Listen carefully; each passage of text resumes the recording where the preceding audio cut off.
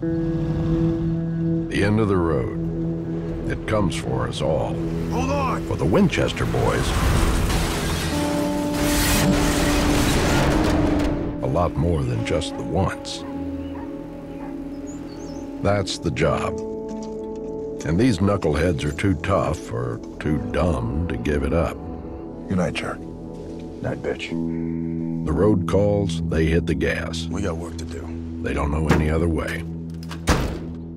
And as their road comes to an end, we set out to make things right. One last time. She was left for dead in a graveyard of Detroit steel. That's where we found her. There's nothing to fix.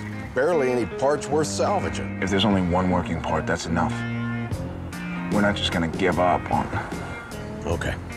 In the heart of Kansas and in the hands of experts, she slowly came back to life.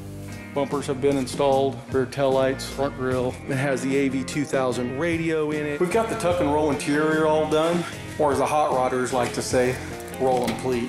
Devil's Trap installed, weapons box in, 454 engine, big block, 400 horse. She should sound like a bad mamma jamma. I mean, come on, this is a car of a lifetime.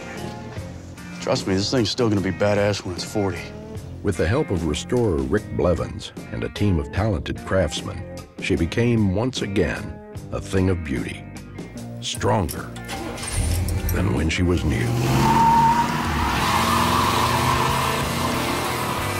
You know, it was these two idiots who reminded me that no one is ever useless, that it doesn't matter what kind of shape you're in when you're family. Our story is coming to a close, but the road, it never really ends.